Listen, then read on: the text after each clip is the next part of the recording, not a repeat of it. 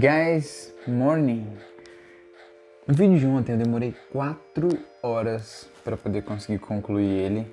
Comecei a editar em torno de 1 hora, fui terminar às 5 horas da tarde. E isso não é legal no fluxo de trabalho que eu tenho. Eu tive que abdicar de várias coisas para conseguir editar o vídeo. Então eu estou mudando a minha estratégia. Foi difícil conseguir acordar cedo aqui no Canadá, igual eu acordo no Brasil. Então agora são 6 horas da manhã exatos, né, depois do café e tudo mais.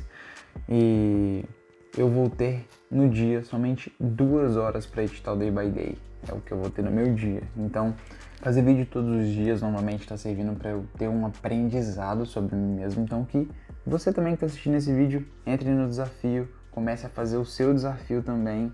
Cara, eu reparei que se você não começar a fazer, se você não botar e falar, agora eu vou fazer, e startar de uma vez, nada funciona. Então, é assim mesmo.